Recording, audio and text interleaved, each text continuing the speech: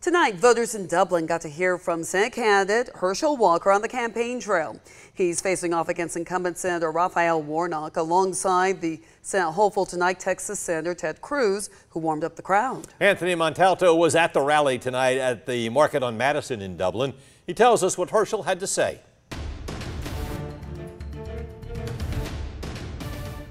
Well, they're packing up now and the bus is about to roll out, but just a couple of hours ago, this whole plaza was full of people who came to support Herschel Walker in Dublin and hear what he had to say before Election Day. I even met people who came from Wrightsville.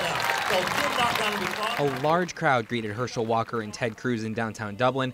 Part of the sea of people in the market on Madison, Taylor Outlaw from Danville. She was there with her son Weston. The rising cost of inflation, gas is insane, trying to go to work and make a living. In his speech, Walker echoed the same, blaming Senator Raphael Warnock and other Democrats for rising prices. After 2 years after being into office, you see where we're at today? This inflation, you see what he's doing to our police, but let me talk about our military. He questioned the use of people's preferred pronouns in the military next. Senator Warnock and Joe Biden are talking about bringing pronouns in our military.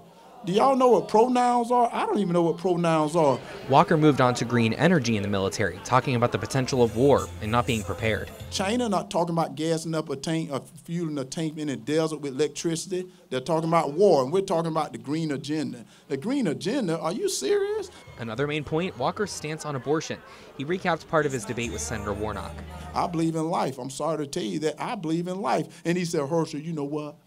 You know, a patient and a doctor cannot be in the room with the government. And I said, sir, you forget there's a baby in that room, too. He forgot about that. There's a baby in that room, too.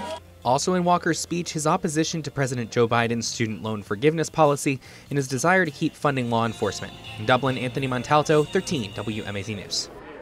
A campaign staffer told us Walker will go home tonight to Wrightsville to spend time with his family before hitting the road tomorrow.